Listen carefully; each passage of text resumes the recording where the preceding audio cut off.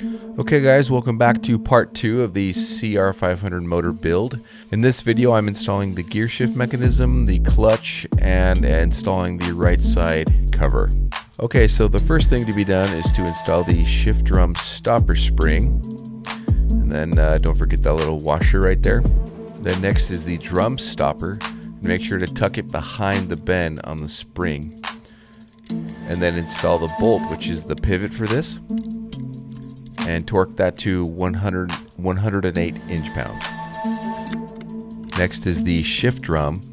So when you put this in there, there's a little pin on the backside. You need to make sure to index it with that pin. And then you're gonna install this bolt, which is called the shifter pin, and torque that to 16 foot-pounds or 192 inch-pounds. All right, so just going through each of these gears.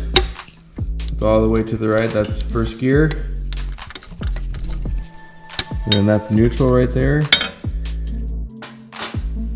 I can stop that. Spin the shafts independently. Let's go to second. Third.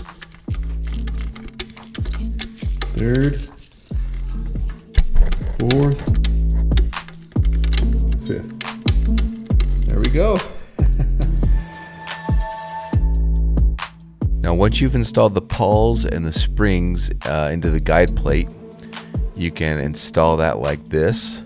And this thing was pretty dang hard to get on, but with enough attempts I was able to get it on, and there it goes. And make sure you throw those bolts in there and torque those to 9 foot-pounds or 108 inch-pounds.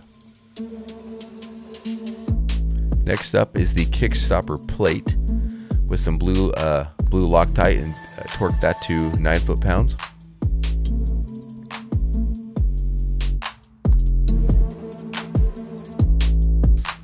And then install the Kickstarter assembly like you see me do right here.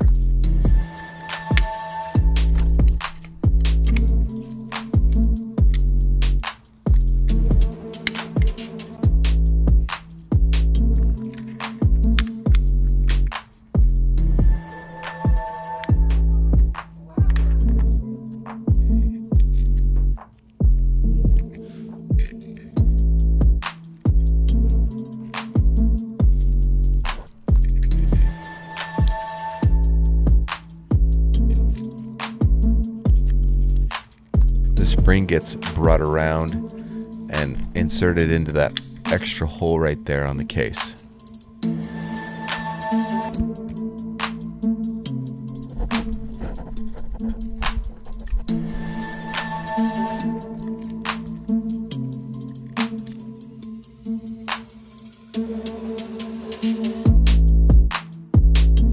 Alright, next is the primary drive gear.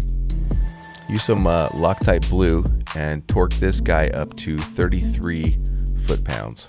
You might have to do it later on when you can jam like a penny or something up against the gear on the clutch basket. Installing the clutch assembly is not so bad. Just lube and install this collar right here, followed by the needle bearing, and then the outer clutch basket.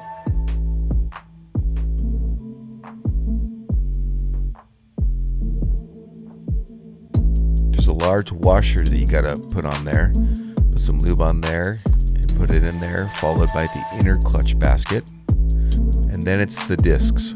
First with the friction disc, and then alternating back and forth with the friction plates that you've previously soaked in gear oil.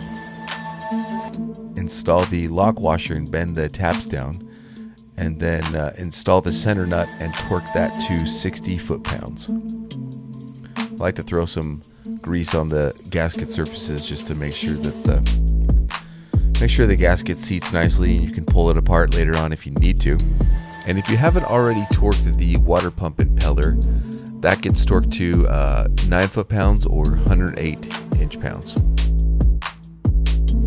And then install the case bolts and torque them up to 7 foot-pounds or 84 inch-pounds. And that's it.